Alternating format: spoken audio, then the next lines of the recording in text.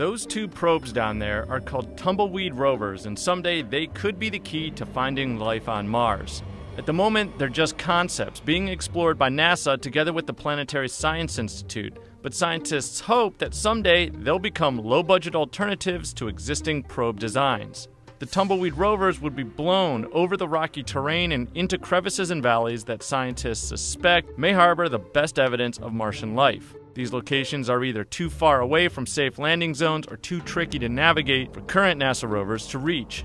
Here's a look at two different versions of the probe under consideration. The one you've been seeing so far, that's the first one. It would use the Martian wind to travel roughly 10 miles an hour and would be steered by internally shifting weights so the rover favors one direction over another, and it can even slow itself down. While the probe is globe-shaped, it's the network of sails within the globe that will catch the wind and drive the probe forward. As the probe bounces down the slopes and into these gullies, small mobile sensor platforms will be dropped along the way so they can investigate the upper portions of the gullies while the Tumbleweed rover gets to work down below.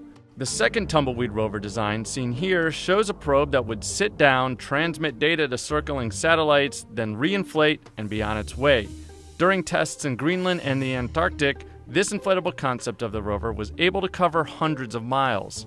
NASA hopes to deploy the Tumbleweed rover, whichever version they end up going with, to places like the Deo Vallis. That's a valley in the eastern Hellas region of Mars that has scientists excited because it shows evidence that liquid has flowed both above and below the surface. While these designs are certainly interesting, we'll have to wait until more advanced miniaturized instrumentation can be built before either of them could be considered a real possibility.